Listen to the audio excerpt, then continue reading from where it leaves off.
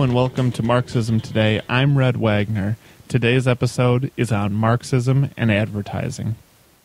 Before we get to advertising, we have a little bit of a journey to take. We're going to start with the basis of capitalism, which is the pursuit of surplus value by the capitalist class. We'll then take a look at how competition comes into this, finally technological innovation, and then we will get to advertising. I want to start with the pursuit of surplus value. Surplus value, of course, being the force that drives capital. So this will be a little bit of a review for those of you who are very familiar with Marxist economics. In Marxist economics, our capitalist begins with a certain amount of money. This is sometimes denoted as M prime. The capitalist goes out and buys two things with this: variable capital and constant capital. Variable capital is the Marxist term for the money spent on wages. In other words, he hires people. He also buys constant capital, which is the Marxist term for all the other things he buys, which includes raw materials, machines, tools, and perhaps a workshop or a place to work. An office building would also apply. The capitalist spends M prime on these two things, variable capital and constant capital, and the only reason the capitalist does this is because by doing that, he will have the workers work with the tools and the machines on the raw materials he supplied to make commodities, which he then can sell for more money than he started with. Why more money? Because if it was less, then he wouldn't do it. The point of the capitalist, the point for the capitalist, is to make more money than what you start with. And for every production cycle, to do this again and again and to get a greater and greater amount of money each time, which you then can reinvest in the cycle and get more at the end of it each time than you put in at the beginning. This more that comes out of it each time, so in other words, the difference between what you start with and what you end with in a production cycle, is called surplus value. Marxists represent this with an S. So we start with V and C, we put those together, and then we end up with a value that is equal to V plus C plus S, S being the surplus value. The S is very important here, the surplus value. That's what a capitalist wants to maximize. So if I'm a capitalist and I happen to spend some money on wages and all those other things, and I end up with a greater amount of money, that's good, but it's not enough if other capitalists end up with more S. So if the guy who I'm competing against ends up with more surplus value at the end of the day, that means he's going to hire more workers, he's going to buy more raw materials, he's going to have more commodities on the market, and eventually I'll be driven out of the market by him. So if I care about staying a capitalist, which I would as a capitalist, because that's how I continually make more and more money, this is a pretty nice gig to just buy these things and to get more of them and to get more money from them.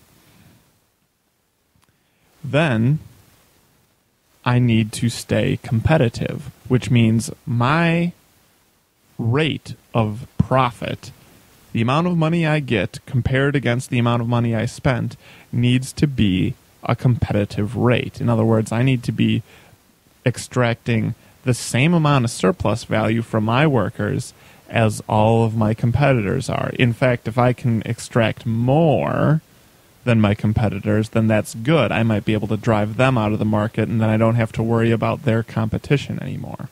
It's less for me to worry about. And competition leads to technological innovation. But why? Why does competition between capitalists lead to new technology? Because capitalists can use technology to increase their surplus value. So there's a variety of different pieces in our equation that can change to help increase surplus value. One piece is that labor could be saved. So the amount spent on V, variable capital, could go down. The amount spent on C could go down. In other words, you might be able to get by with fewer raw materials or with cheaper tools or with a cheaper workspace. However, technology tends to increase the amount of C because the amount spent on technology, which is generally machines, research, development, is all constant capital. So while it might reduce, in some cases, some parts of constant capital, in general, technology is going to increase constant capital. And in fact, when it comes to variable capital, the capitalist hopes to reduce that, but often what the capitalist finds is that it doesn't reduce the amount spent on variable capital, but rather reduce the amount of variable capital per unit of output. Which leads me to the third piece. What technology most often does in practice is increase the output. So the capitalist may not save very much on variable capital, may not save much on wages. The capitalist probably spends more on constant capital because he had to invest in the technology. However, what the capitalist gets out of it is a much greater number of units, more stuff. So if the capitalist makes automobiles, he's got many, many more cars when he uses this new technology. Or if the capitalist makes shirts and pants and clothing, then the capitalist has a lot more of those pieces, a lot more of those articles of clothing at the end of a production period than he did before without the technology. So this allows the capitalist to sell more of these items and gain a greater profit because each item that's sold gets him a certain amount of money, and any money above what he spent on V and C is S. It's surplus value. So that's how a capitalist can increase surplus value by using technology. But note also that the increased number of units has an effect. And we can look at this both using the idea of supply and demand and using Marx's labor theory of value. What happens when we have more products on the market? This is an increase in supply, which supply and demand tell us leads to a reduction in price. There's more automobiles out there. In order to sell them all, we need to lower the price so that people will buy them.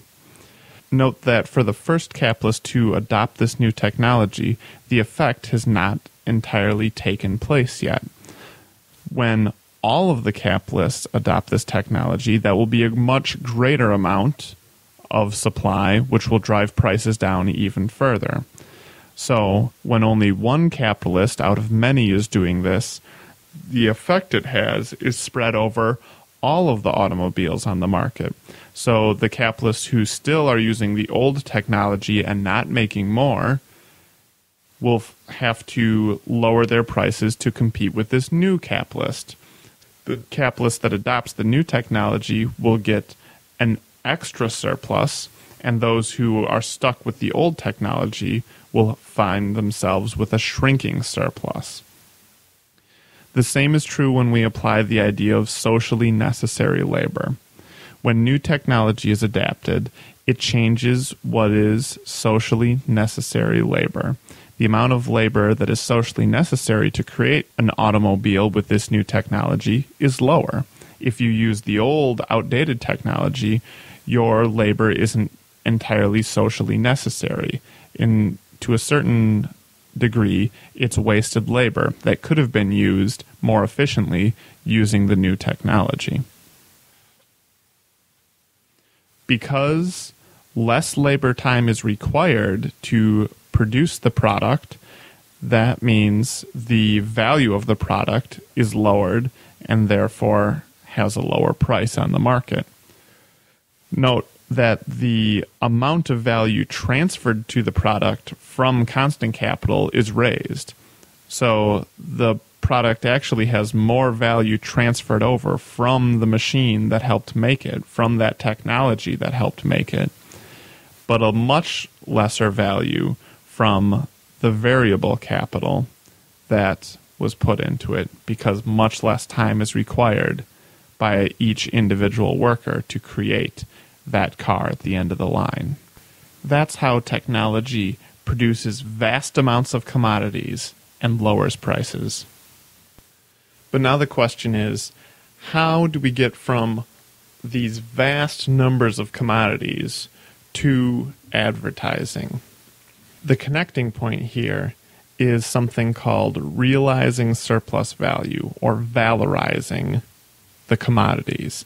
In other words, the capitalist can go about his business hiring these workers, buying these machines, adopting this new technology, but at the end of the day, it doesn't do him any good unless he can sell all of his products.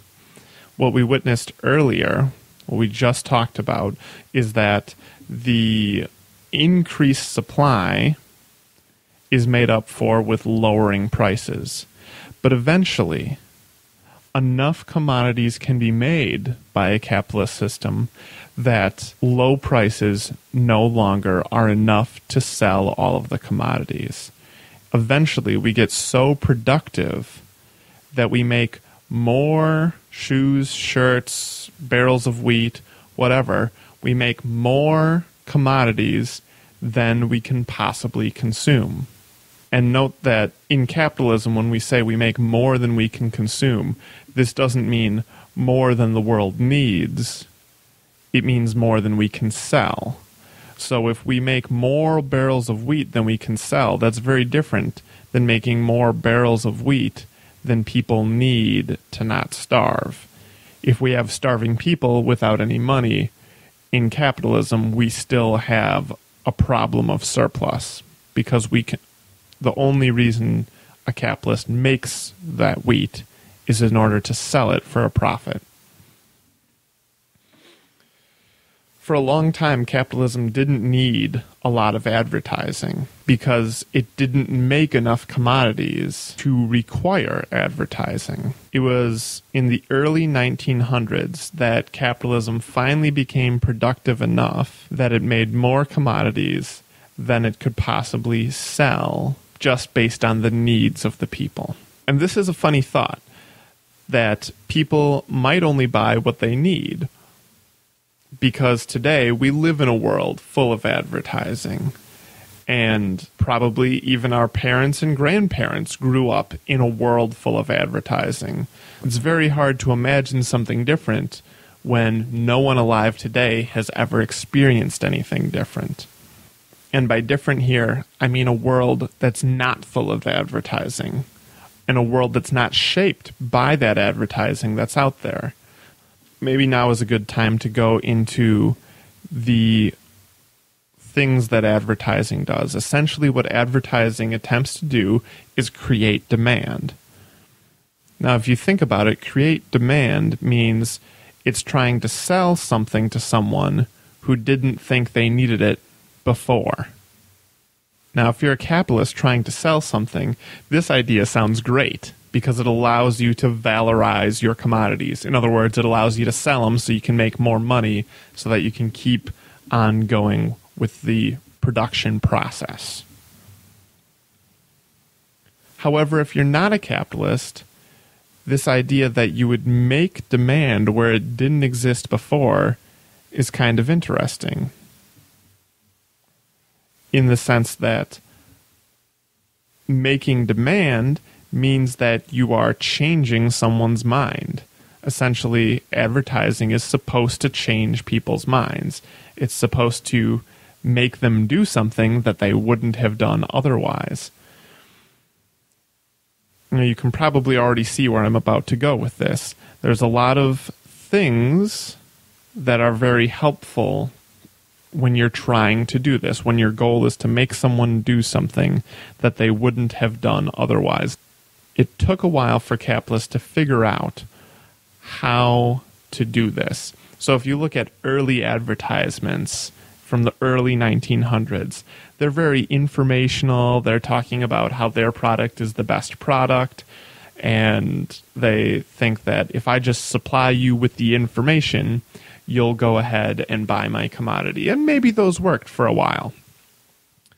But that's very different from advertising today, and actually the switch happened quite a long time ago, still on the earlier half of the century. And if you want to get into the background behind this, you can look into a fellow by the name of Edward Bernays, actually Sigmund Freud's nephew, who played a large part in the developing of the modern advertising industry. Now, my point here isn't to say that Bernays is behind it all and that Bernays created this monster. Really, I think that it would have happened anyway. He just happened to be the guy to do it. If he hadn't have done it, someone else would have. Because it's what the capitalist system needed in order to survive. Because when you're making commodities, but you can't sell them, that breaks the circuit of capital. Capitalism will go into crisis when you can't sell them. So you need to find a way to create that demand. And that's exactly what advertising did. Advertising was a way to save capitalism. So how does advertising work today? Today, advertising has a lot to do with psychology. In fact, a lot of modern corporations will keep psychologists on staff in order to help with marketing and targeting their particular audiences that they want to sell to. Essentially, what advertising tries to do is to marry the commodity to some unsellable quality that people desire. If we look at a very simple example, this is just one example out of a million, Nike shoes. Yeah, they're selling a shoe, but if you look at the advertising, you might not even realize that it's a shoe they're trying to sell. What they're really selling, if you look at the advertising, is the idea of athleticism, bravery, fitness, confidence, speed, coolness, or attractiveness. Think their tagline, "Just Do It," has nothing to do with the shoes at all. The tagline has to do with all of those other unsellable qualities: athleticism, bravery, fitness, and so on. Why is this? Why does advertising sell qualities rather than commodities? Because when it comes to commodities, we're talking about use values. We're talking about the shoe has a particular use value. It's to protect your feet, to support your arches, all these other things. You can have enough shoes, just like you can have enough of any sort of commodity. You can have enough cars, or you can have enough pencils, or you can have enough guitars. But when you're selling something beyond that thing, then sometimes you can't have enough of those. So when Nike sells their shoes, they're trying to sell athleticism because no one can have enough athleticism. No one can have enough bravery or enough fitness or enough confidence. The idea is to tie the commodity to an idea that does not have a use value limit. In other words, it tries to instill in the consumer the same thing that it instills in the capitalist, which is an unending drive for something that doesn't have an end. Of course, the capitalist is going for surplus value, and the consumer is enticed to chase after certain ideas or certain pure forms of ideas.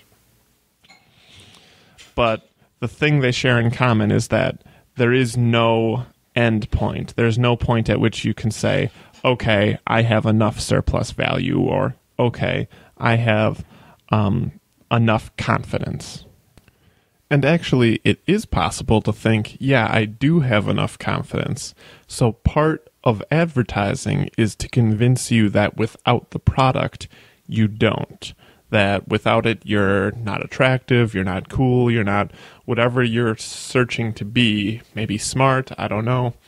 But the way advertising works is it needs to create a need, and often the way to create that need is to convince you that you are not what you want to be, or that you're not good enough, or whatever, in some way. And then what it offers to you is that commodity, which won't actually meet that thing, but they try to make it seem like that in the advertising. And the reason that they don't want to actually meet that need is because then you'd buy that one thing and you'd be set, you'd be good to go. But if you buy it and you feel like it's been met for a little bit, but then you realize that it really hasn't, then you might come back again and buy more and more. Which is the exact logic that capitalism wants to use. It's the same logic that we just mentioned. The idea that it's never enough, you always have to come back for more. There are a lot of things, a lot more things that we could say about advertising than we've already said. This is a huge topic, and we're only going to be scratching the surface in this episode. But the last thing I want to say about advertising is that it is very pervasive. Today, we see thousands of advertisements in one form or another throughout a given day. In one day, a young person or anyone might see 3,000 to upwards of 10,000 different advertisements, whether it's radio ads, billboards, just TV commercials, whatever they are, product placement, things like that, junk mail even. All of these things are advertisements that are changing our way of life from what it was like before all of these advertisings. Now, many of us grew up in it. In fact, probably all of us grew up in this. But this is a massive change that humans have not always lived like. And additionally, it's not just a nuisance. I'm often annoyed by advertising, but to me, it's not just a nuisance. As a Marxist, I see advertising as a piece of capitalist propaganda. It's something designed to change my mind to suit the capitalist mode of production. And so I define that as capitalist propaganda. Some people might say that this is a paranoid way of looking at the world, but at the same time, I think it's a legitimate one and that it's a realistic one. So that's something that I like to keep in mind whenever I take a step back from my normal day and look at it and see what's happening. And I think with that, we'll end this episode of Marxism Today. Thanks for listening. This has been Marxism and Advertising.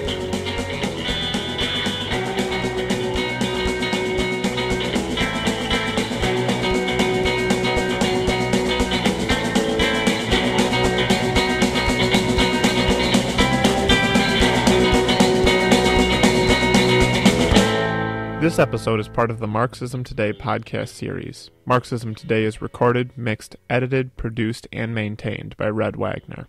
It is distributed freely and licensed under the Creative Commons Attribution Non-Commercial Share-alike 3.0 license.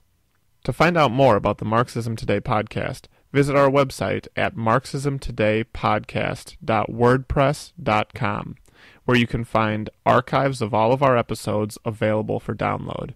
Thanks for listening. We'll see you next time.